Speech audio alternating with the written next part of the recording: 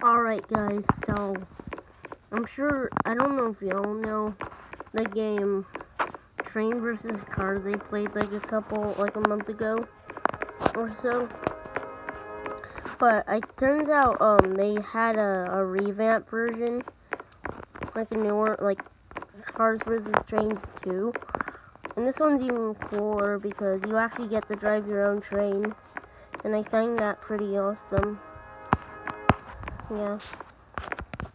And you can make it go really fast, which is funny. Oh, people are talking. But watch this, if I spam the speed up button, sure you can hear me tapping. And then I can, watch this, it'll go super fast, and see that will happen. It's kind of funny because I like to troll around with that feature. Even though sometimes doing that may cause, death.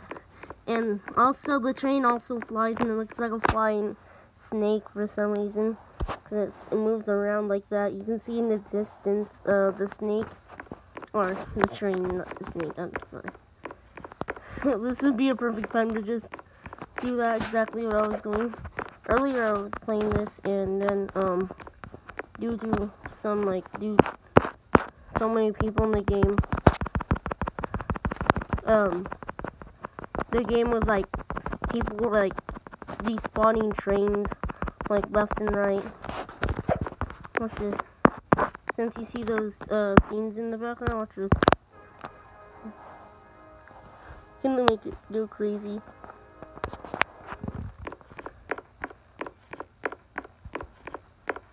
It's crazy. Yeah, see, the train still flies in this one, like the other one. And they also do that, which is extremely funny and weird at the same time. But yeah, this is a fun game, and I suggest you guys go play it. I'm most likely gonna send the link in the description. Also, I can make people go flying because what I would do is people wouldn't really respawn the trains that much, and I'd make them go fast, and then they wouldn't see it coming. Alright, get in the train, and then press go, watch this, I'm gonna press go, and then I'm gonna just, how'd you die? Oh no, they're all dying. Oh. Yeah, but they used to like forget to respawn. Yeah, look, that one still went fast. I think they still have the same speed. Oh my god, that dude. See, this time, they actually, instead of you falling into a million pieces, they actually added ragdoll. Watch this. I think that's pretty cool to it. That's pretty cool.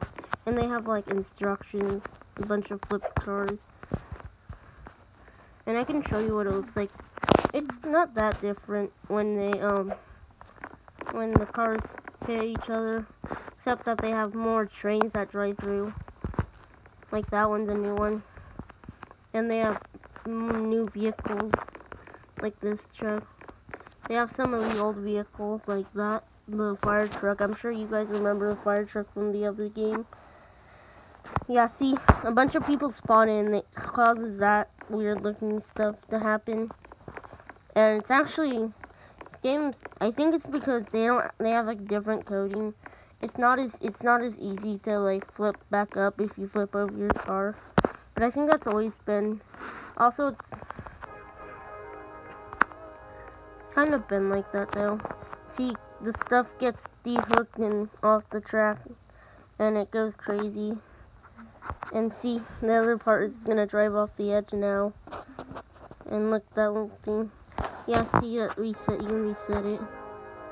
And if you're lucky enough, I don't know what that dude.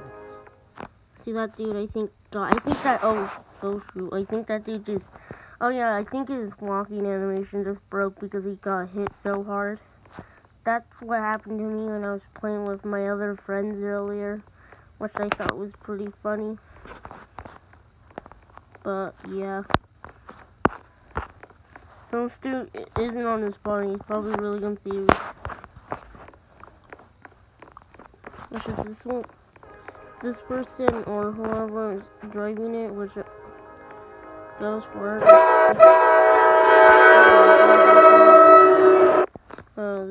It'll be pretty funny. But it looks like they just destroyed that cop car. And we're gonna drive off the edge. Watch this. Millions of demand. I can speed up this train if I spam it. And hop out, and they'll go really fast, and they'll just send cars flying and start going crazy. Oh. Yeah, also you get your... See? Look at that stuff. Oh god, my cat's in my bed now. Yeah. But okay, bye guys.